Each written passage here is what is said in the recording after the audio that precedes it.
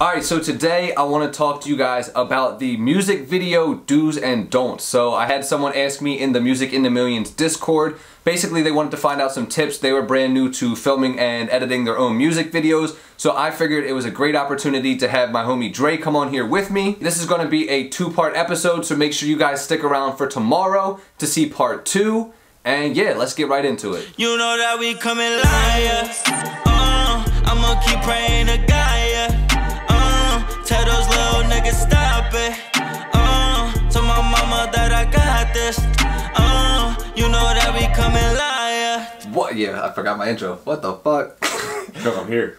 See? Everything. What's going on, guys? It's Pimp Fried Rice. Welcome to the Music in the Millions podcast, the show where we give independent rappers the tools and resources needed to be successful without waiting on a record label. Today, I got Dre here with me. We're going to be having a two-part episode where we're going to be talking about the do's and don'ts of, bless you, of conducting a music video, stuff that we've learned from experience. Dre is a videographer, a graphic designer, a rapper, a jackass, a whole lot of other things. More of the last one than any of the others. That's a fact. But yeah, no, so we're going to talk to you guys about some do's and don'ts, and I'm going to let him carry most of the conversation, but I'm going to give my 2 cents wherever it's necessary. So with that being said, Never necessary. You can give yourself a brief introduction and then... Like you said, my name is Dre. It is. And that's it. Brief introduction. Yeah, my name is Dre. I'm a designer. And I'm also a rapper, and I do a little bit of video. Hence the reason why I'm here today. Hence the reason. Why I'm here today. That's right. Today. So, my first do I have on here is always pre-planned. It doesn't matter if you're just doing a single shot, like a performance video, where it's just like one camera, one shot, or if you're doing a full music video. It really helps to figure out what you want the whole project to look like before you start it. Mm-hmm. So, I do a lot of performance videos in my kitchen. And after a while of just doing on the one spot, I decided I'm going to start doing them in different spots. I'll start adding effects in different places. And it kind of like starts to sauce it up a little bit more. So, but I wouldn't be able to really know where I was going to go with it if I didn't plan at least. I want this to be the background, or I want this to be the lighting for it. So, and I'll probably bring up this video shoot again. I call Pimp over here Rab, so I'm going to keep calling him Rab. Yeah, so don't get confused. If he says Rab, I'm who he's talking about. That's from back when I rapped as Hostile Roger, because Roger Rabbit. So yeah, continue. Yeah, so back in the day we shot this music video where it was essentially 5 shoots, or 5 different scenes.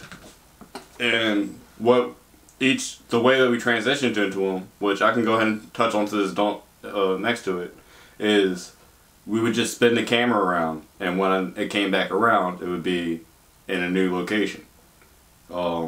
I picked out all the places I wanted to do it at. I figured out what the sequence of the rotations that I wanted, so it was like around to the right, or to the left, then around to the right, then up, and then down. Because you had to coordinate that shit, otherwise it wouldn't make sense when you did the videos later, which also ties back into the planning, because it's like you got to know this one goes up, so that way the next video transitions down or wherever it's going. Like it just we had to like think of all this before we did it. And he did. I did not know any of this shit.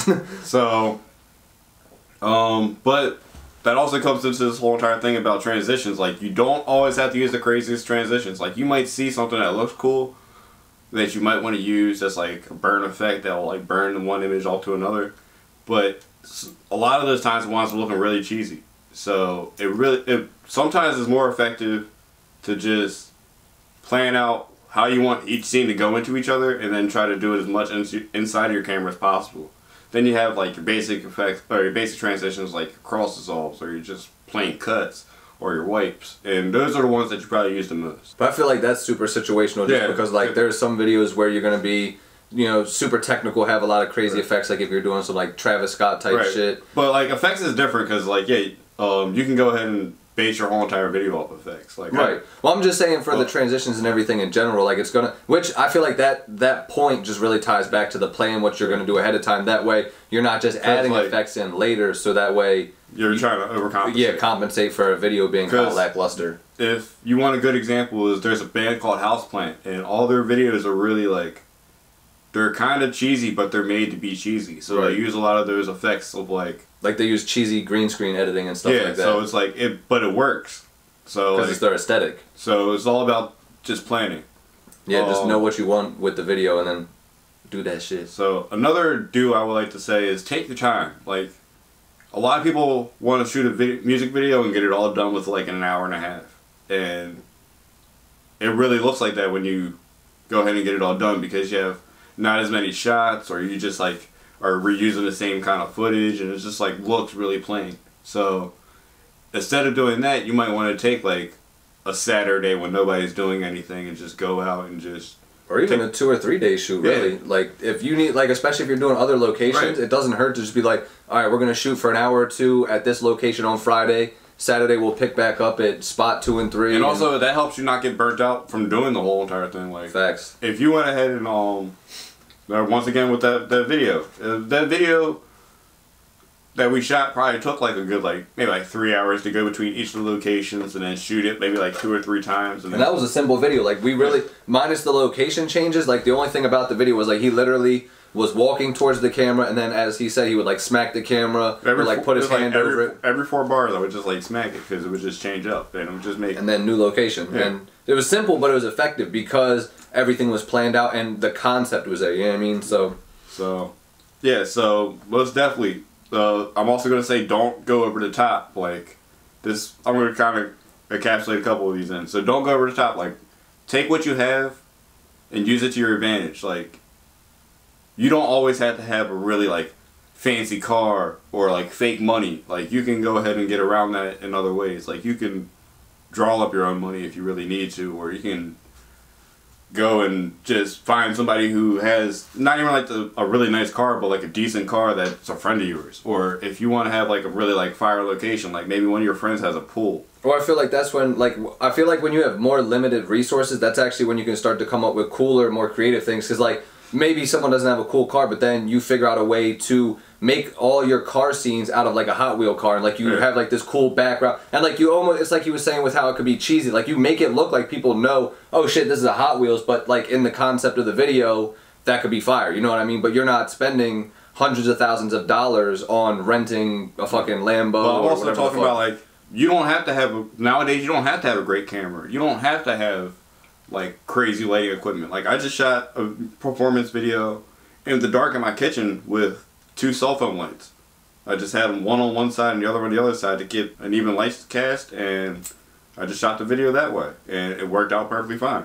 So I know a lot of people want to go out and buy like, you know, like the on camera lights and on camera mics and all that, and spend like maybe like $500 on camera equipment and then don't know how to use it. So I would say figure out how to use your product or how to use whatever you got, and then after you figure out how to use that, then you understand maybe I do need maybe I do need an onboard lighting with the temperature changes and all that. Well, like Lyrical Lemonade, which if you guys don't know, that's a super popular music video. Cole Bennett. Yeah, Cole Bennett is basically the director of all these music videos, and the whole premise of his videos is he didn't have a lot of money or cool resources and stuff, so what he did was he took a lot of really simple locations and really simple concepts and just made them super crazy by having really vibrant colors, cool animations pop on the screen that he did in post-product, and he just really took it, like he's probably the best example of someone nowadays who took limited resources and then really just was like, I'm gonna make the most out of this little bit of stuff that I have. He did videos for like Juice WRLD where it was just literally just little locations here and there, but then he knows how to use After Effects or whatever, or Sony Vegas or whatever he's using to do his effects, and is able to make what would normally be like a really basic music video look something like crazy. Something like you would pay like maybe like $10,000 on. And, well, I'm sure he's getting paid way more than that now. No, I'm saying in like the beginning, back when he started, like, it would look like he might have paid like $10,000 to do this video when it might have cost him like maybe like $200, $300. Yeah, he's super nice. So if you guys haven't seen any Lyrical Lemonade videos, I highly recommend doing a deep dive after watching this episode. So yeah, B-roll. Most definitely make sure that you always shoot B-roll. Explain what B-roll is. I was going to say, some people probably don't know what B-roll is. So what B-roll is anything that you shoot that's extra on top of what your principal shots are. So like maybe you and your friends were just hanging out in between shots. You get just footage of you guys hanging out, laughing, rolling up weed, you know, doing just shots of like your sneakers go like panning across people. Like literally, it's anything that's not the main purpose of the video. So if the video is you sitting in front rapping, a B-roll could be like panning over to like a different section of the room. And maybe you're not. I'm gonna also tell you this. Just because you shoot B-roll in one music video shoot doesn't mean you have to use it for that music video shoot. Facts. You can hold on to that and use it again. Or you could use it in, you don't even use it that time, use it in another video. Just always shoot B-roll and then keep your B-roll. And it's better to have more B-roll than not enough B-roll. Which goes into this other don't undershoot. That's a lot of people do the situation where it's like, alright, so they want to just shoot these few scenes and that's it, and then when they go to edit it, they're running out of clips and stuff. Yeah, they're just running out of clips. Like this is another video shoot I did where I did it in my kitchen, but I had my camera sat on. He loves his kitchen. It's where I work. It's literally where I work out of. So, but it's cooking up the pot like the stir fry. But yeah, I put my camera on my heater, which oscillates. So it's oscillating back and forth. That's a big word for turn. Goes like this. Oscillating. But yeah, I might have shot maybe like 7 or 8 different shots of like, I'll be sitting in front of the camera, I'll be sitting in the back of the room, I'll be sitting off to the side, I'll be sitting there with my, just eating like Oreos, or my cat and my dog are just walking around. You're eating your cat? Oh, I was about to say. He said eating Oreos or my cat or... Yeah, my cat and my dog are just walking around. Like, I just shot like as much as I could, and then I shot my performance shots. And that way when I went ahead and cut it all together, which that's a whole nother story, is which we got a tip for how to cut your stuff together, so stay tuned. So it's just like, I was able to like, alright, so I want this part here, I want this part there, I don't want this part here, I want that part there, and I was able to like have the luxury to pick and choose which parts I want and not be like forced to just use like maybe like the 2 or 3 clips that I would have got maybe like 2 or 3 years ago.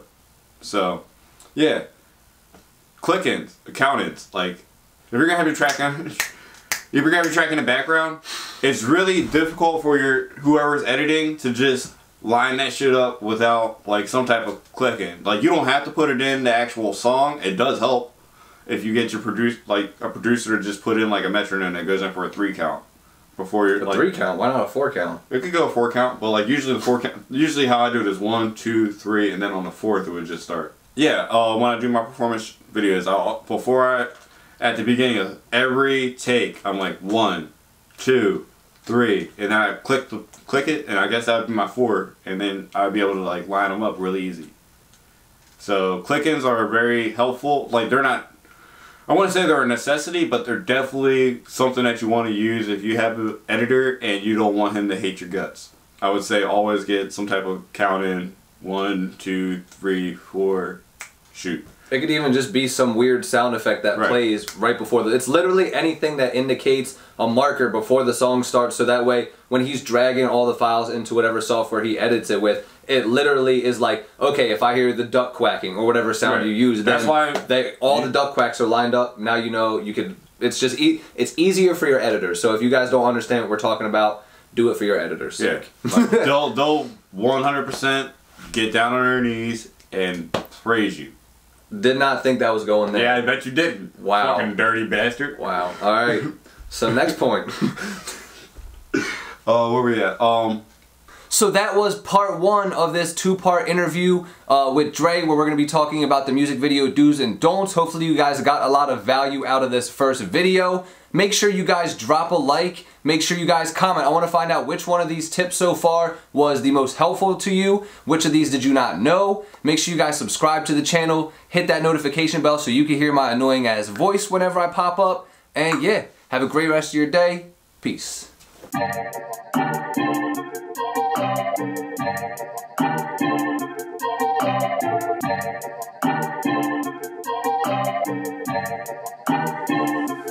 Ice and rain.